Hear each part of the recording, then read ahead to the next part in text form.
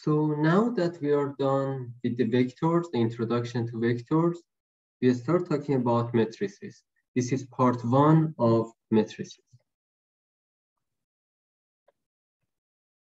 Right. The goals of this lecture is to understand the definitions of following concepts and see some examples of them. First, definition of a matrix.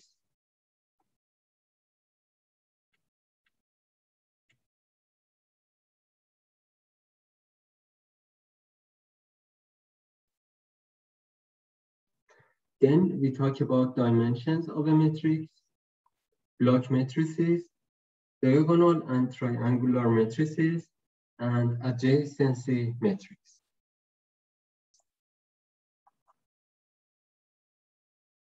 All right. A matrix is a rectangular array of numbers and is denoted as a bolded capital letter. For example, here, matrix A has these elements and is represented using this notation. The size of a matrix is given its dimensions. Row dimensions multiplied by the column dimensions. For example, matrix A is equal to 1, 2, minus 2, 3, 4, 6, 8, minus 1, 0. So this matrix, it has 3 rows and it has three columns. So this is a 3 by 3 matrix. Or the other matrix that we had in the example, it has 1, 2 rows and 3 columns. So it's a 2 by 3 matrix. All right. Each element of a matrix can be represented by the name of matrix Ij, where I shows the row and J shows the column of that element. Just to give you a generic representation, matrix A can be represented as A11, A12, A13, A21, 2, 3, A sub 31, A sub 32, A sub 33. So this is a representation for a 3 by 3 matrix. Just to give you an idea, A12 means row 1 and column 2. Row 1 and column 2. So this is A sub 1, 2. Two matrices are equal if they have the same dimensions. What does that mean? They have the same rows and columns, the same number of rows and columns, and their corresponding entries are equal. For example, matrix A is equal to minus 5, 0, 6, 2, and matrix P is equal to minus 5, 0, 6, 2. So as you can see, both of these matrices here are 2 by 2. So they have the same dimension and the corresponding elements are equal. So minus 5 is equal to minus 5, 0, 0. 2 is equal to 2 and 6 is equal to 6. So matrices A and B are equal.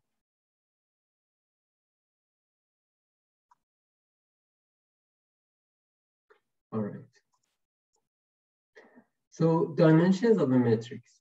Let A to be a matrix with dimensions M and N.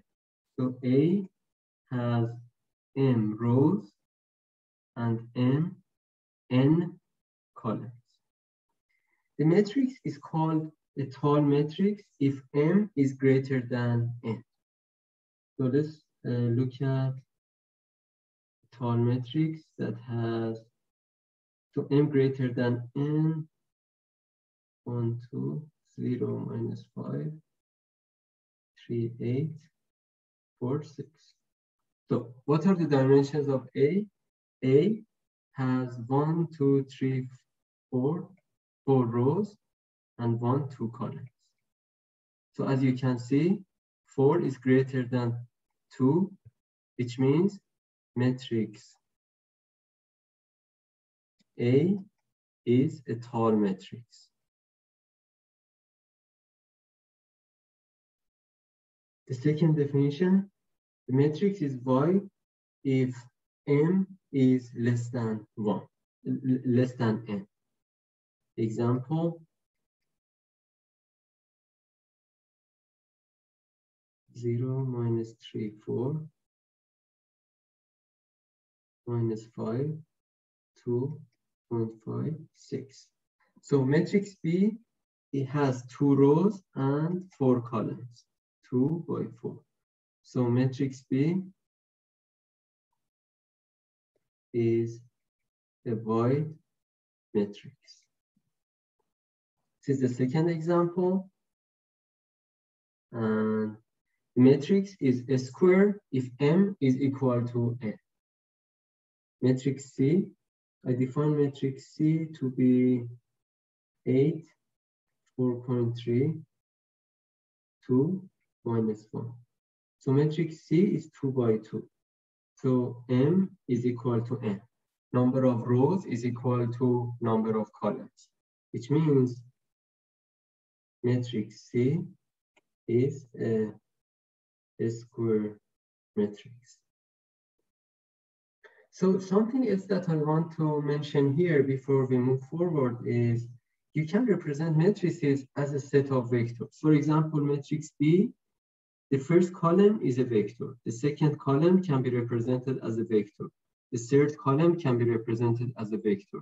The fourth column can be represented as vector. Also, each row of a matrix can be represented as a vector.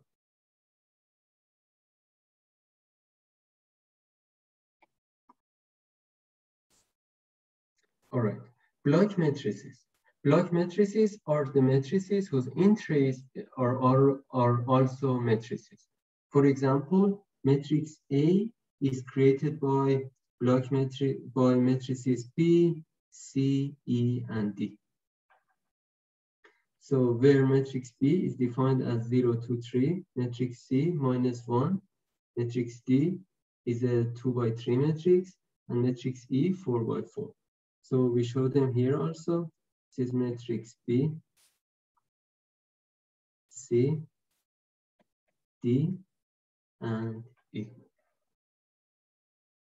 We also can show it like as we have here.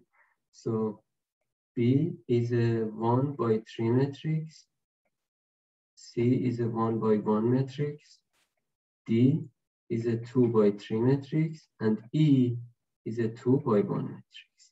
So the overall matrix is going to be 1, 2, 3 by 1, 2, 3, 4. A 3 by 4 matrix.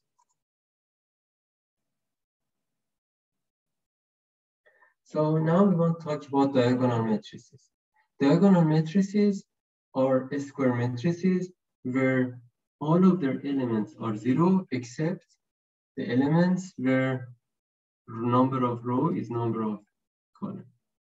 So if I want to show it like this, it's going to have A sub 1, 1, A sub 2, 2, A sub 3, 3, and A sub n, n, and all the other elements are 0. So this is for an n by n matrix. All right, let's see some examples. We also sometimes show diagonal matrix by DIAG parentheses A sub 1 to A sub n, where these values show the diagonal, the non-zero diagonal elements. So just to show you an example, the diagonal matrix with the diagonal elements 0.2, minus 3, and 1.2 is represented as this. Another example of diagonal element, A is diagonal 0 and 2, means 0, 2, the other elements are 0. For B is diagonal 1, minus 5, 1, minus 5, 0, 0. This is how we define diagonal matrices. We also have this definition for triangular matrices. We have two definitions for triangular matrices. The lower triangular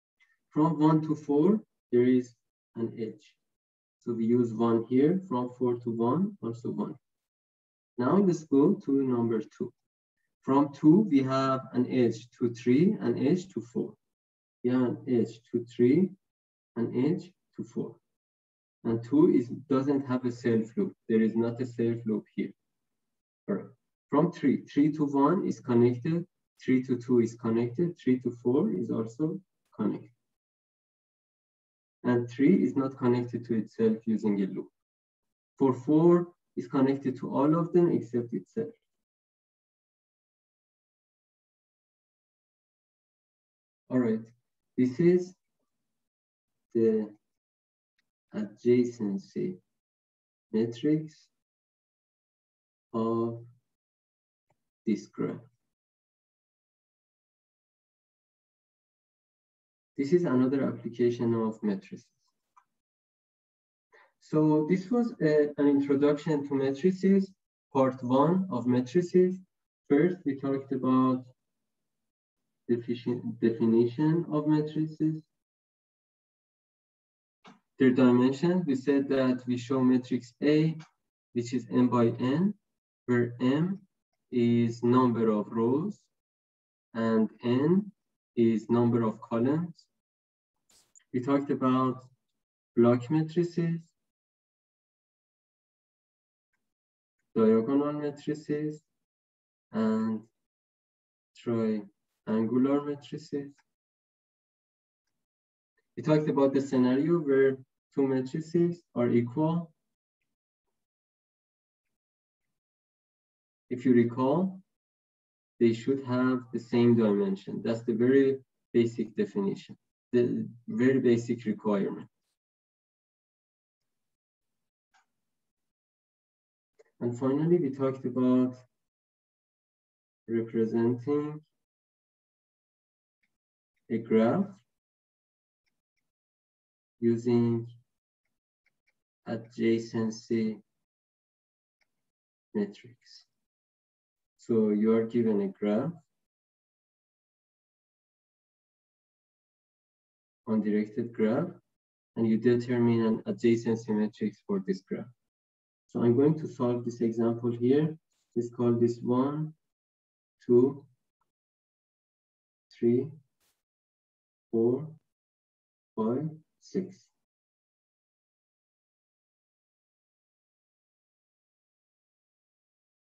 All right, what we have to do,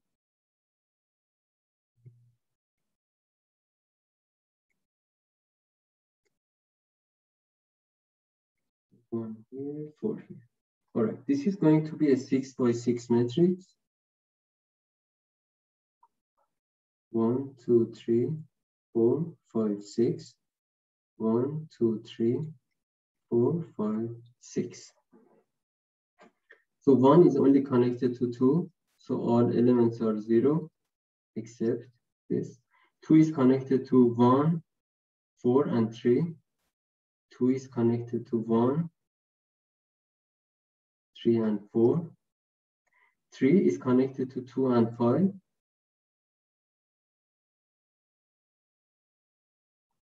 4 is connected to 2, and there is a self loop. So 4 is connected to 2, and there is a self loop. So we added 2 here. 5 is connected to 3 and 6. So this is going to be 1. And 6 is only connected to 5. All right, this is a 6 by 6 adjacency matrix for this graph. This was part 1 of matrices.